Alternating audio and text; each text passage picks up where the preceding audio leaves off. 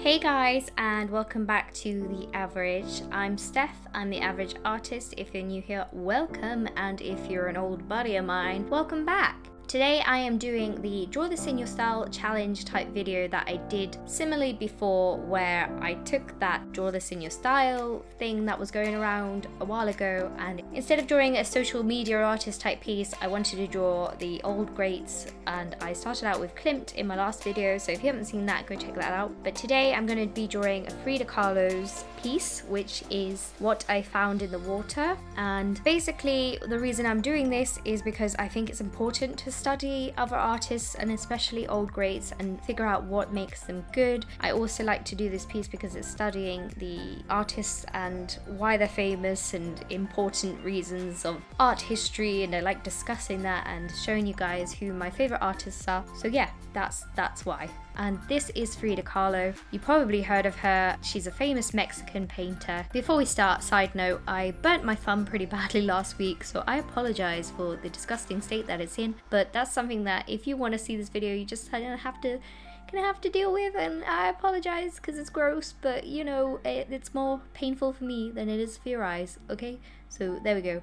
Yeah, anyway, let's start. Frida Kahlo was an artist born in Mexico City, Mexico in 1907. She was very famous for her work with post-colonialism, gender, class and race in Mexican society, studies and identity within her pieces. So each piece that she does, it sends a message and it has personal meaning to her a lot of the time behind it. So she does a lot of modern art, surrealism, magical realism, symbolism, naturalism, social realism, cubism. She does a whole mix of stuff, and I think to discover Frida's artwork is to discover her as a person, because I think that she put herself in every single painting that she did. She was known very much for her self-portraits and some of her surrealist work where she paints about pain. I think that is a common theme in all her paintings, is the pain in her life which she had gone through.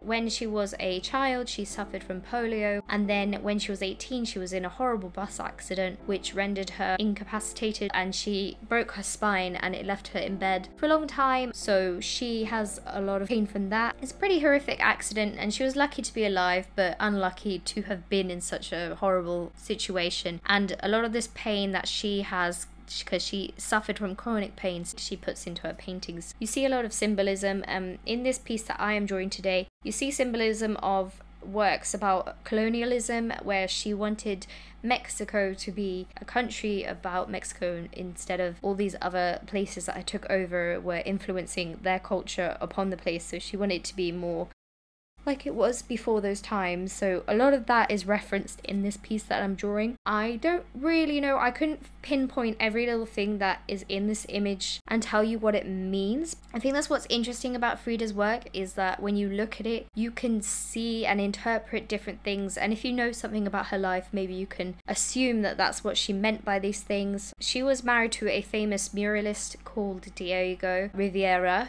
and he was a more famous artist than her at the time, so she sort of followed his career path around, and at one point they went to New York and he drew a big portrait there, and basically she hated being in the USA. She was very homesick, so a lot of her work includes stuff from her home. And in this image you can see, I think it's the Empire State Building is sort of in a volcano, and the volcano is erupting round the Empire State, and I don't think that's supposed to mean that she hates the USA, as I've read online, and that the volcano represents Mexico swallowing up the USA. I think it's more to do with her emotional state where she's homesick, so the volcano is kind of her emotions and feelings of her country eating up anything like magical or inspiring about the USA. Is probably these giant buildings and things. She's probably like, that's nothing compared to my natural home, and I miss that, and that's how I interpret that anyway. And there's lots of things within this piece that can be interpreted different ways, and I'm sure if she was alive today,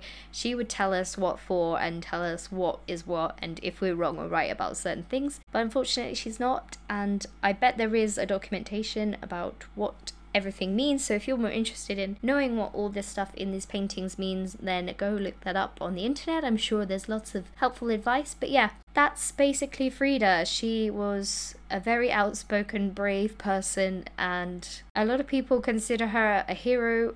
not for what she'd done, but just because she would speak up for what she thought was right at the time, and I think she's a person and a woman to admire. And I particularly love this work because I just like the abstractness of it, and I like to think of her in the bath looking down at her feet and seeing all these things popping up out of the water, because I really like taking baths, and I've drawn like lots of images in baths and things, and I think it's a really relaxing place and a really reflective place, so I think that's why she drew this painting. And I had a lot of fun doing this painting too. It was great. I was a little bit intimidated to begin with. I've left out a couple of things kind of intentionally within the piece just because it's a lot of work, but I kept in the things that I like drawing, and I just wanted to have fun with it really, because at the end of the day I think it's important to study other artists' work just to see how they do things and get it into your creative library in your brain and figure out how other people study things, and maybe you can put that into your own work somehow and reflect on it. And I think that's really frowned upon today. They're like, oh, don't copy my work, but I think it's important to copy other people's work and styles. Obviously don't be like, this is mine, but say I've copied this is somebody's work, this is not my original work,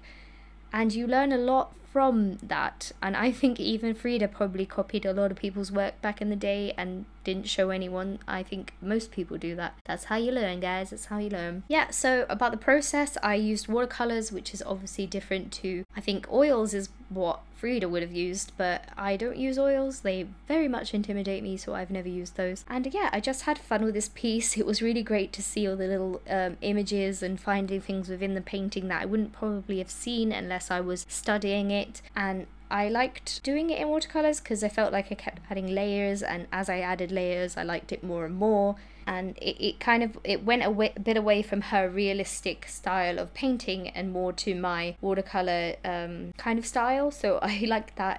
Incorporated what she would do with my own sort of thing, and I hope you guys like it really. I suggest you guys go and have a look at Frida's work. You probably know about her. She has a film about herself, which is a really good film. If you're interested to know more about her, then go give that a watch. But yeah, in general, I think most people probably know Frida. This is no new thing to anybody, but it's just something that I wanted to explore and talk about and show you guys. So I hope you liked it. That's it basically, guys. That's the final painting. And let me know what you think, and maybe let me know if there's another artist that you would like to see, or somebody you think that I could maybe learn from or know of, who you think I might not know of, because so far I've done really famous artists, so Klimt and now Frida, so those two artists I think everybody kind of knows about. I'd have to have a look in my books to see if there's anybody else that I wanted to learn about. And yeah, that's it. So thanks for watching, guys. Please like and subscribe for more content, and I will see you next time.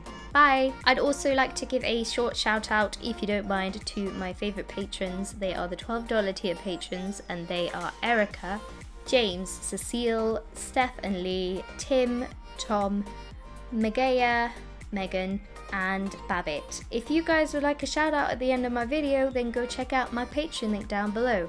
And yeah, that's it. Cheers and bye.